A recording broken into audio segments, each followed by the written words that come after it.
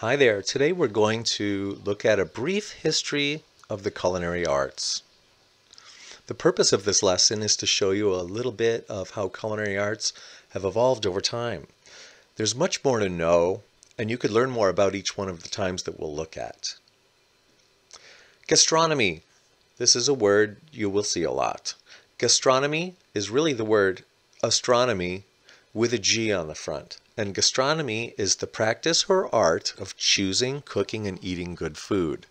So you might say the cooking of a particular area might be the traditional American gastronomy. But when did modern restaurants appear? It's said that modern food service began a little after 1750. In France at that time, food production was controlled by guilds. Now, a guild is a medieval association of craftsmen or merchants. They often have a lot of power. Now, it also could be an association of people that get together for mutual aid to help each other or pursue a common goal. Like this would be a guild of all the bakers in town get together and form a guild. So guild in France, caterers, pastry makers, roasters, and pork butchers held licenses to prepare specific items. They had to get a license to do it. An innkeeper, in order to serve a meal to guests, had to buy the various menu items from those operations that were licensed to provide them. They had to get bread from the baker guild. Guests that were staying at the inn had little or no choice and simply ate what was given to them. Then in 1765, a Parisian boulanger, that is baker, started serving soups. So at his bakery, he added soups. He called those soups restoratives. And that's where the word restaurant comes from restoratives. What they mean by restorative is that it was supposed to make you feel stronger. Before the French Revolution, in 1789, chefs worked for the nobility or royalty. They didn't work on their own. They mostly worked as a cook at a private home of a wealthy person. After the revolution, the chefs had to work for somebody else. So many of them just started their own restaurants to make a living. And also the new government of France got rid of the guild system that told people what they could make. So then people could do anything that they wanted. Before the revolution, there were only 50 restaurants, but 10 years later, there was 500 restaurants.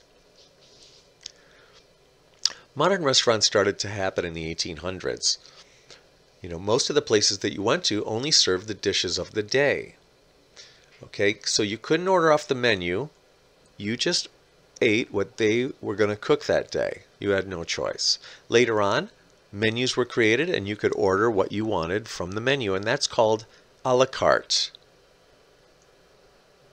Something that happened that also helped was the invention of the kitchen stove. So before they had kitchen stoves like this, it was harder to control the fire and that was in your house. So when they invented this type of iron stove, they could control the fire really well, and they had different cooking surfaces that you could cook on top, inside. It was a really useful cooking tool. And then the kitchen split into sections. So the person that cooked the meats was one section, the pastry chef making things over there, that was another section, and then there might be the big stove run by the head chef. So they started specializing in their jobs, and one person would make these items for the menu, and that other person made these items for the menu, like that. Now, Marie-Antoine Carême is a famous person in culinary history because as a young man, he learned all the branches of cooking, and he dedicated his life to improving and inventing new cooking skills. So as he went on, he started working for increasingly wealthy and important customers until he was cooking for kings and queens. This is the Tsar of Russia. This is Emperor Napoleon. He cooked for both of those people during his life. He was a chef who specialized in grand cuisine, and it was an elaborate style of cooking that focused on making food look and taste incredible. It was difficult and it was fancy, And he was responsible for other advancements in the culinary field, such as systems for classifying sauces, for kitchen tools, and for books.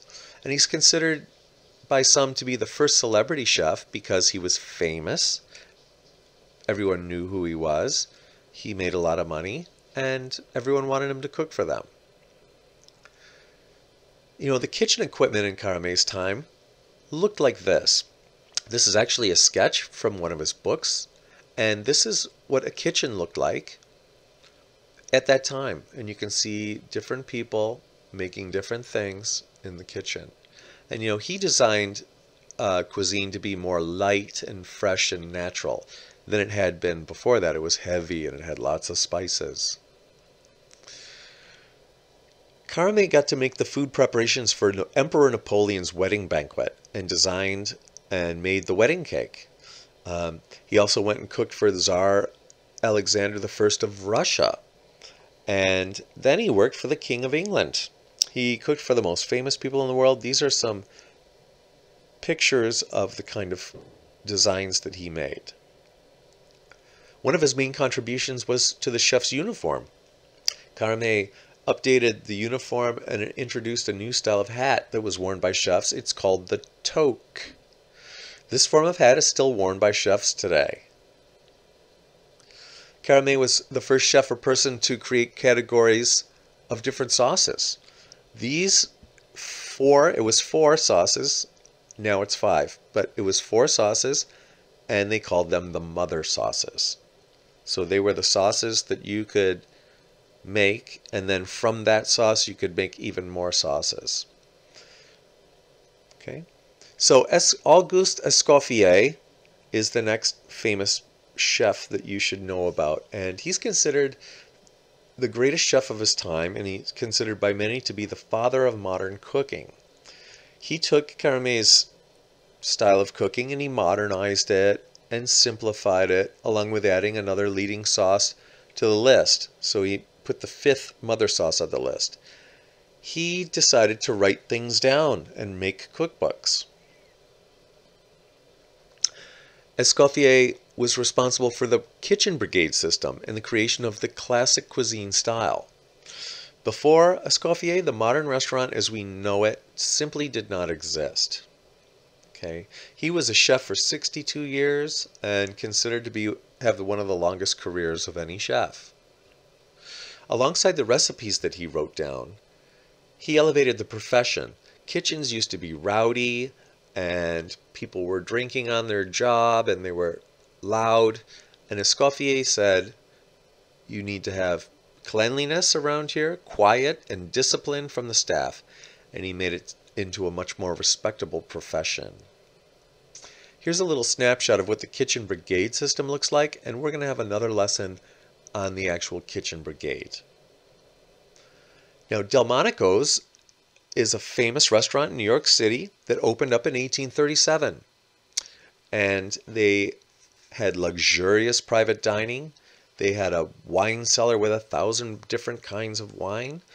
They had a restaurant there that was claimed to be the first in America to use tablecloths. And its star chefs not only invented the famous Delmonico steak, but also gourmet classics like Eggs Benedict, Baked Alaska, Lobster Newburgh, and Chicken a la King were all invented at Delmonico's. It's the birthplace of the widely imitated Delmonico steak. It's also credited with being one of the first American restaurants to allow patrons to order from the menu, a la carte style, as opposed to the table d'hôte. That's a hard French word to say. But, like I mentioned before, Delmonico's gives you a menu and you can order what you want. The restaurants before that, you had no choice. You just ate whatever they made. Delmonico's was the most fancy restaurant in the city. The richest people ate there. Here's a picture that has Mark Twain eating at Delmonico's, and I think you know he's a famous author, Mark Twain. Now remember, they didn't have electricity back then. All of the cooking was done with a real fire inside the stove. Just imagine if you built a fire inside your kitchen stove every time you cook something. There were no refrigerators. They did have ice boxes, and you could buy these large blocks of ice, and you'd put them inside your ice box, which was a cabinet, and then you kept your food in there. It wasn't as cold as a real refrigerator, but it was better than nothing. As technology advanced, so did kitchen equipment.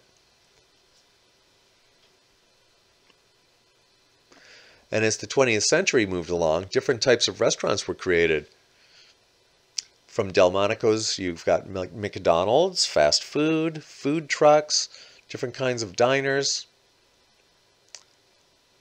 And that's the end of our brief history of the culinary arts. We'll be looking at some of these different times and the different people we talked about in this lesson on their own in lessons that are coming up. Thanks.